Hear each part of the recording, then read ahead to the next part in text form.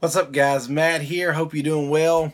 I wanted to share a story with you real fast because sometimes I think we need to just sit back and have this reminder of what a powerful, mighty God we serve.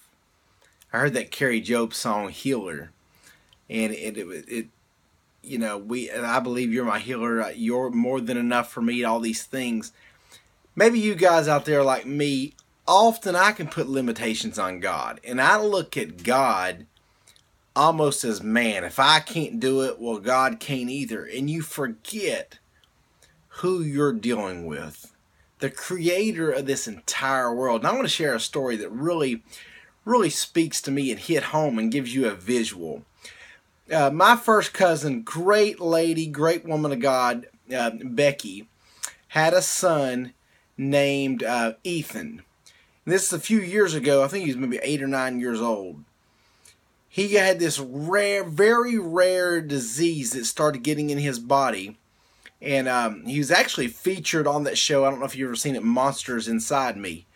But it was just eating through him, and it got so bad that they were worried it was going to attack his whole body and kill him. That literally, that the doctor went in to do an operation to have both of his legs amputated, because they were worried he was going to come up from his legs and get worse.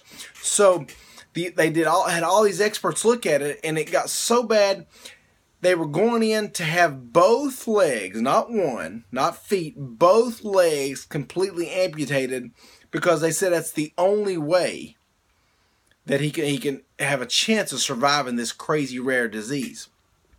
So here you have this young man, great Christian family, very strong in their faith. And they're praying so hard, God, you've got to intervene. There's nothing the doctors can do. They haven't seen anything like this. This one doctor from, I forget where he was from, diagnosed it with something but said the only option is to amputate his leg. Unless God intervenes, we have to take off both his legs. Otherwise, it can totally kill this young man. This family gets to praying, has everybody they know praying, their church praying. And then I want to show you this video.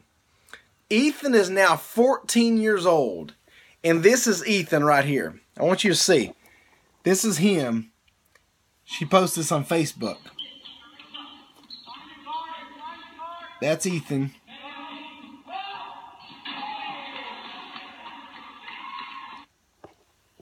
And I thought, wow, what a visual that is. You have a guy, a young man who is minutes away from having both his legs amputated.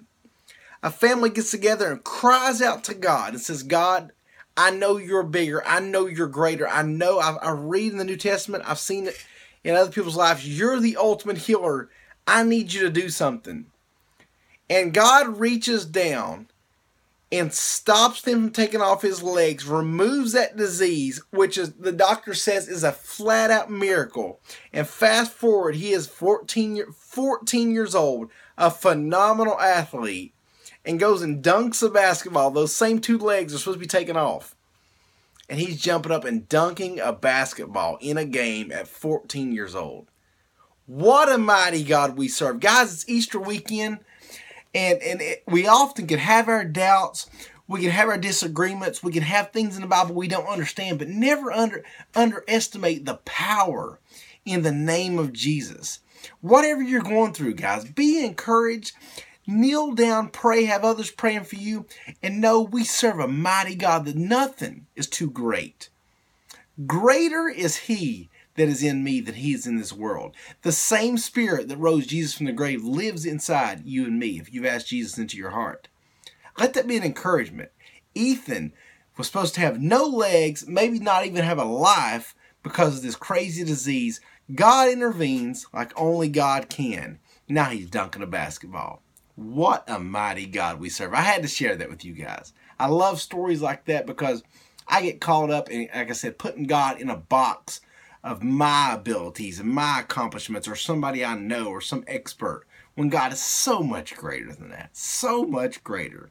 Man, I had to share this story. Hope you guys have a great day. God bless you.